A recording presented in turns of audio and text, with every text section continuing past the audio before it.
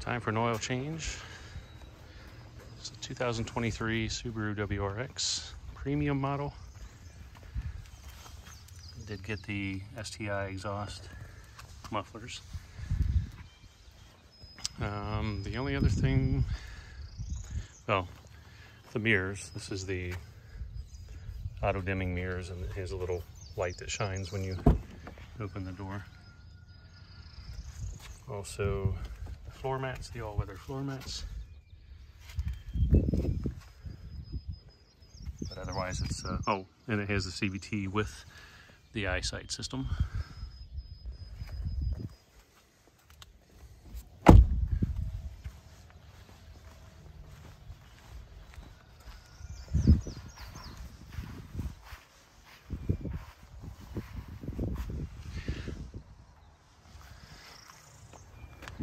It's your standard 2.4 liter turbo. The intercooler on top here.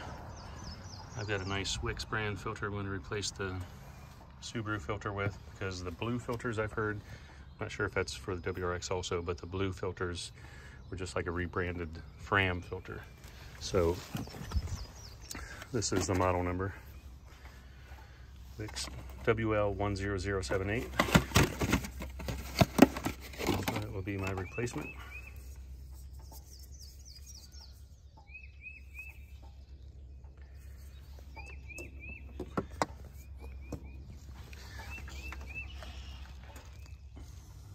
Same physical size, you know, it's not taller or shorter or anything like that. So it has 500 miles on it. I'm going to do the initial, I know some people say you don't need to do a break-in oil change on a modern engine, but I'm doing it anyway. 500 miles, and then again at 3,500, and then 4,000 every 4,000 miles after that. Also installing the Fumoto engine oil drain valve. This is model number F108SX. The torque on that is 18 foot-pounds. That's my writing. But this has a bolt with holes in it. You can see one in there, way down in the bottom. There's two large holes. So the oil comes into the bolt here, and it does have its own gasket, so you don't need a gasket. Made in Japan. So it comes through the bolt hole, and then through either of those two holes into the housing. You know, this just the general housing here, and then you'll take this safety clip off, and then flip the drain, you know, the lever here over to this side, and then it'll drain out this hole. So it's a metal bow valve in there. Metal bow valve. Ball valve. What am I saying? Metal bow ball valve. Metal ball valve. So it's a really heavy duty construction. Should last a lifetime for the car. Again, 18 foot-pounds. Looks like it's made out of brass. So I'll show you that when I get that installed. The only spot I could find that was logical to jack it up, this open area here. There's some plastic pieces here, ends here and there,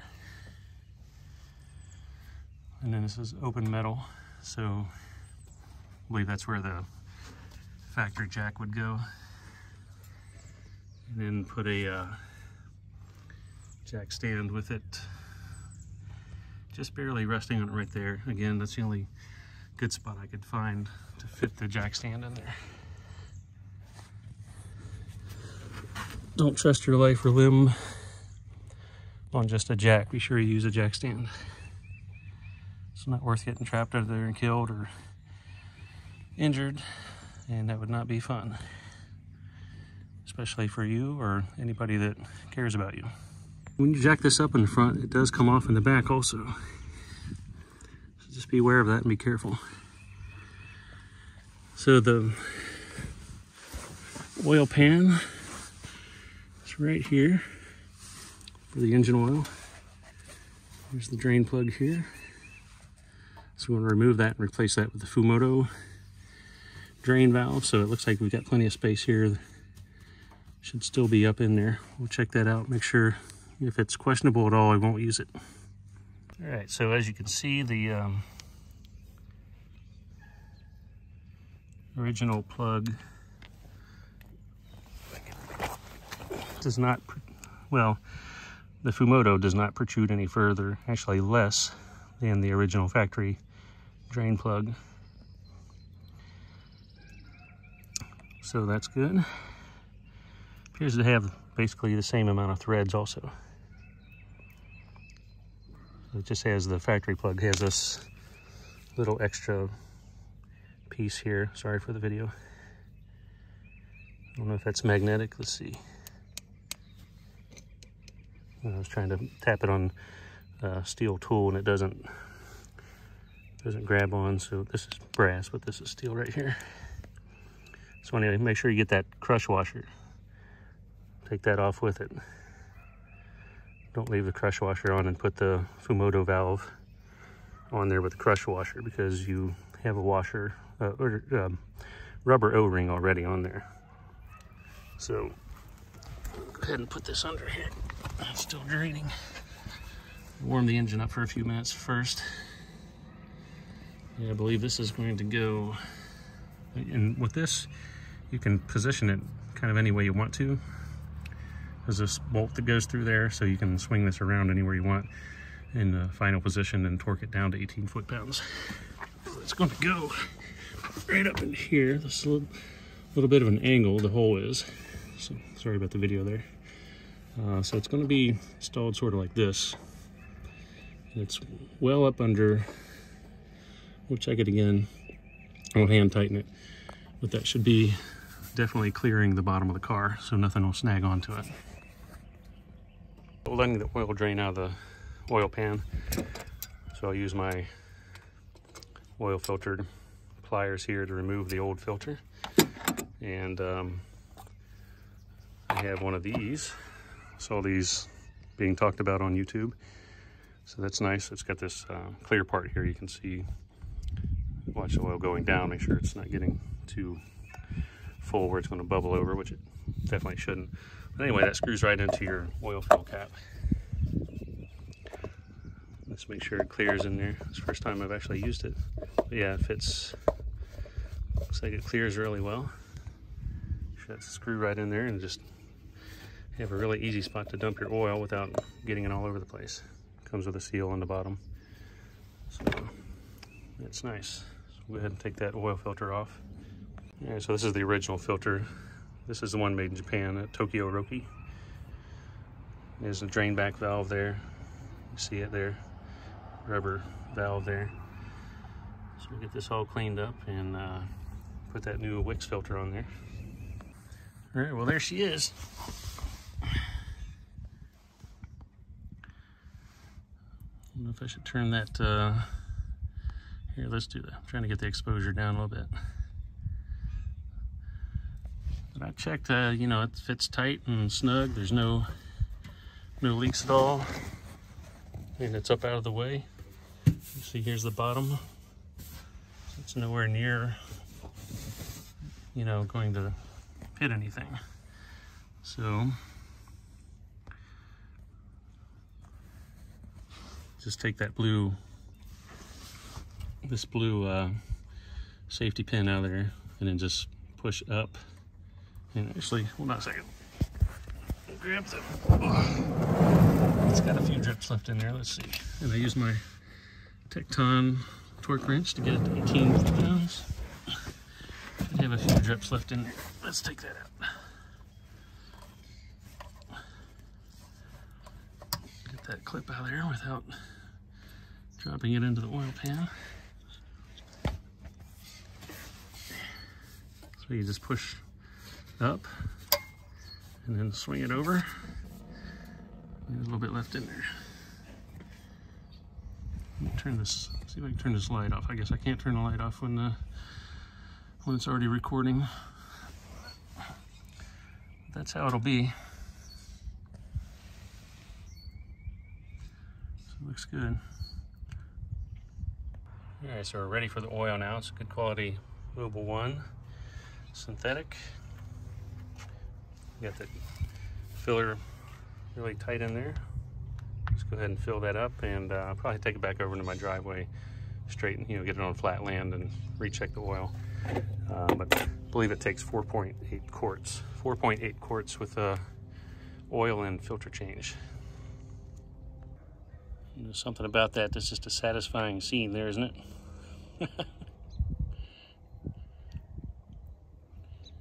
One thing I love, the easy maintenance on this Subaru. I mean, everything is right on top. The oil filter, air filter, you just pop it open, no screwdriver needed. Super easy. Love it. Probably gonna stop with that and check it.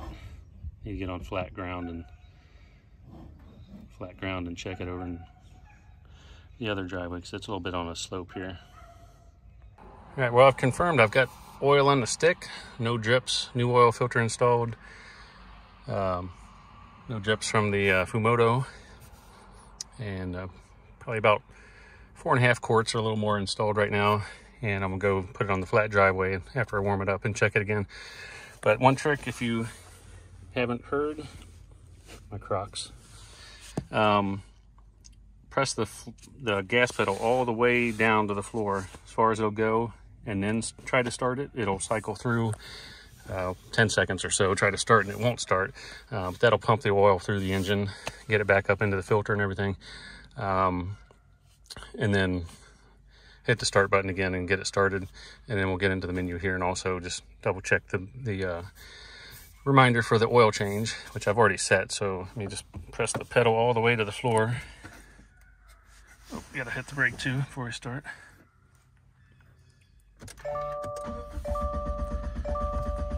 So you can see it's not starting.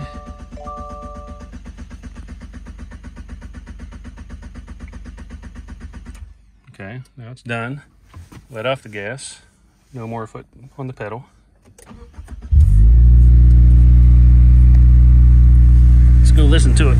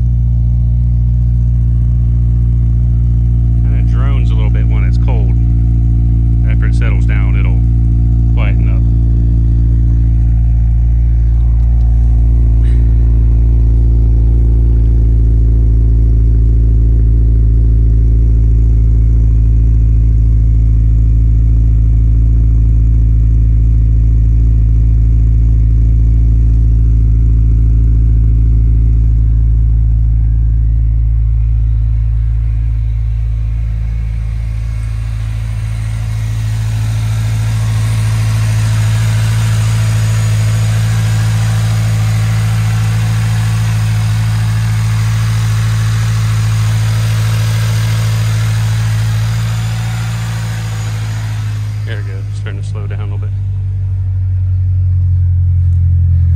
There we go. Now it's idling down. I tell you, love the. Can't say enough about the easy maintenance on these. It's a pretty low idle.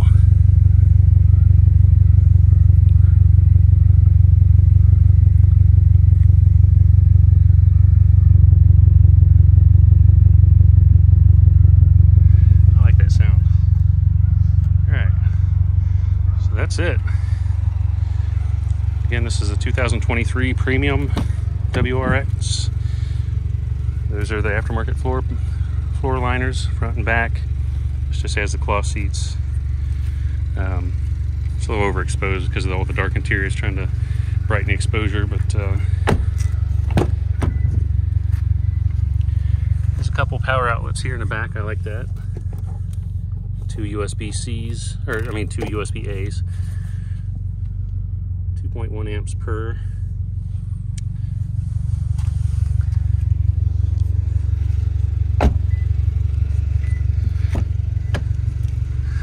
And there's a couple up here,